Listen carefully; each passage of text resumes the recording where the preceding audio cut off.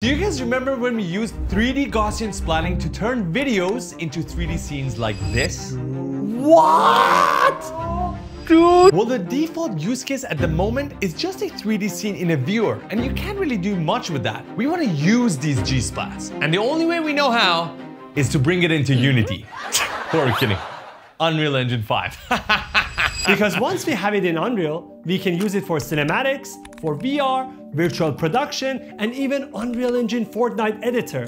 But there was a problem. How do we import this into Unreal Engine? And that's when we started searching the internet until we found this one guy, whose name is Kenji, who thought about the exact same thing and decided to create a plugin in the Unreal Engine marketplace that converts these Gaussian splats into Niagara particles that we can view in real time. So let's go and freaking do it. So here's the plan. We trained 3 scenes for today's Unreal Engine test. The pyramids in Egypt, the steam clock in Gastown, and downtown Vancouver. We're gonna judge how they look in UE5, run some performance stats to see how they run in the engine, and we're also gonna play with some of the plugin's tools such as the cropping tool.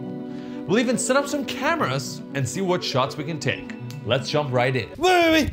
If you have no idea what 3D Gaussian splatting is, we have made a detailed video, make sure to check it out. We are right here behind the PC and testing out our first experiment. We gotta give a big shout out to our friend Majid who sent us the drone footage of the pyramids. So these are the image sequences that we submitted for the G-splats.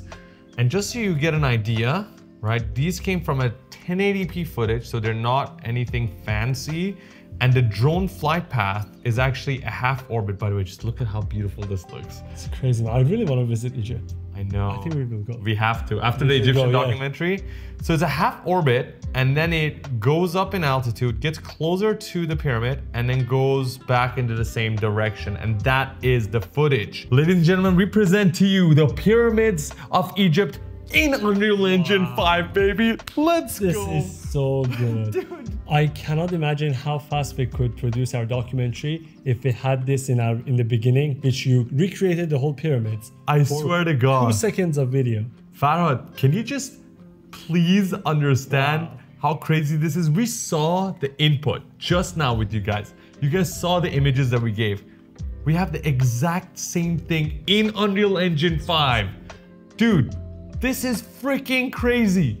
Look at the other pyramid. You have the other pyramid at the back, and I think you have the other one on this side too. We do. And you know what's crazy? Can you see the human? Can you see the humans here? So tiny. Can you see the humans and the bus? The one thing we couldn't get with Nerfs was the tiniest detail, like humans or even the smallest cars. But it does come with a disadvantage when you look at the Gaussian splat. If you look all the way into the distance, you notice that everything sort of fades out. There is no detail in the background, which is something we usually got with Nerfs. Have you added any post-process volume to this or not? No, but I can do it right now. I've already prepared it. So post-process volume is for us to enhance the visual aspects of our scene. So I just set up a widescreen camera right here. I'm gonna turn on our process right there. So it's a very tiny difference because I didn't want to add too much. But it shows that we can change the visual aspects of our splats and we can improve them once we get them into Unreal Engine, right? Just, yeah, look at this. Look at how, even though the background is faded, and that could be dreamy now. It looks dreamy. Yeah, you can use it. Dude, there's no way Are we making a cinematic or what? Should we make a cinematic right now? We should do it right now. Let's do it. 3, 2, 1.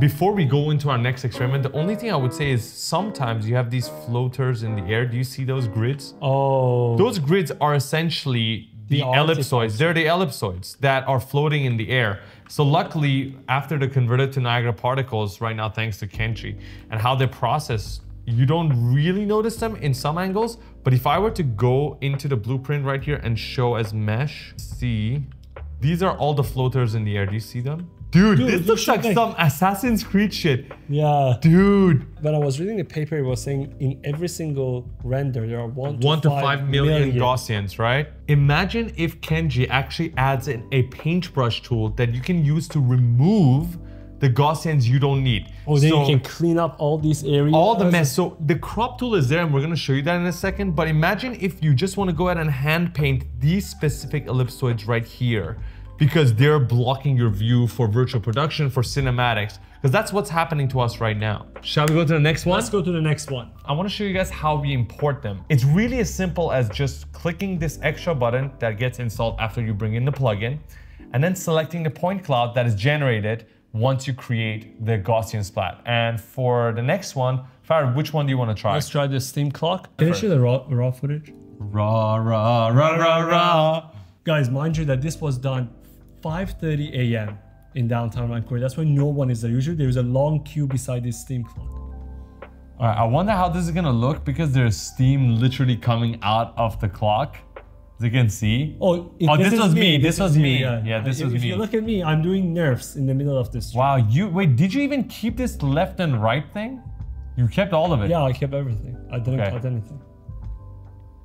Oh wow, it's 3 pi orbits. Heights, yeah. 3 pi orbits. And it goes around. Okay, cool. Now we know what it looks like. And it was very dark, so there was not a lot of light. It was very early in the morning, but now we get to see what it looked like. In 3, 2, 1. Turn the lights on. What? Wow, look at that. Wait, let me rotate it. Yo. Okay, let me turn on the post process. Turn it off. This is exactly like Harry Potter. Can you go back? Can you go back? Wow. Can you go back? This is where Harry Potter. He doesn't fly. He teleports into Diagon Alley, and it looks exactly like this. Going. Yes. Wow. Dude, it even captured the steam. Yeah. Do you see the steam? It's like this fuzzy looking. You got the signboard perfectly. You can read it. Water Street. Water Street. And when you get closer, you can see all the splats getting pulled to represent Water Street, but from far, it looks perfect. Can you try go behind this lamp? I don't think it will work because we didn't capture that angle. Yeah, it doesn't work. You see the lamp because you got. Oh, the lamp? Yeah. The lamp itself, it works from here. Yeah, that's true. Dude, the pavement looks perfect. Look at these. Look at the chains. Look at the chains. Can we try something now? Can you crop the end of the street for me, like? So we don't need it, right? Yeah, imagine I don't need it. All right, we're gonna crop it using the blueprint right here. Oh, wow, this actually looks even cooler. Wow. I'm gonna bring the scale up so I capture more. Yes. You want to see this side. Yes. But imagine if you could just go ahead and paint it off. Even in the middle of the scene, even right here, you have some ellipsoids, which you don't need. Luckily, they don't show right now as you're looking at it, but you know, they could become a problem. But just look at this. Okay, I'm gonna set up another camera really quickly and we'll be right back. Look at this. Wow. All you have to do is just find out 1 or 2 dynamic elements that you can add to your scene. Just make it so much more realistic. And just like that, this looks... Now? Yes. 3, 2, 1. At 6:21 in the morning, WPLT reminds you this Sunday, December 1st. Oh no, Sunday is another month already. So for the final and last experiment, we are gonna try one of our biggest scans. Faraz, show us our input data first. Okay, so this one was a drone shot we did in downtown Vancouver, and you can see it's beside these trains, and it goes to a half orbit, or I don't even know what to call this, but it's a giant orbit, and it was extremely slow. As you can see, it was shot at 4K, you know, really high quality, and it goes around this Microsoft building, actually, if you can think about it that way. And now we're gonna show you what it looks like in full in Unreal Engine 5. You ready for this? Let's go. Boom! Wow. We got the whole town in there, man. Dude, just look at the quality. This is. I don't even want to move the camera. Just look at the quality. Look at the buildings. Do you I spot? can see the Microsoft building. I can spot the mic. You want to get closer? Yeah, let's go to Microsoft building. Boom. Okay, so if you get really close, of course you can see the splats, but look at the fact that I can even distinguish that there was a table and chair here. There's one table in the corner here. You can kind of spy on people with splats. And look at this building. Look at these trees. The other building. Look at the trees. Completely behind the building. Wow. The street, we're just going really far off into the distance right here. But if you really want to pinpoint, you can even feel these buildings back here. Look at this. This is madness. Wow. Look at this. I don't even know how far I can go. How far you are now from just super far. Let's go back. Look at the other side. Look at the other side. Let me see how far you are from the train. Oh, yeah. Wow. Train's right here. So let's talk about the FPS. Sure, actually, that's what you want to do. Let's talk about the performance. Yeah. Let's see how fast this is running in engine right now. And we're running at 80 FPS. That's standing still. And if you move around, it's still around 80 FPS. Yeah. We're running this on a 4090, but mind you, I have multiple tabs open on Google, plus recording this in OBS at 4K resolution. So you can imagine this would be around 100 plus FPS right now as we speak.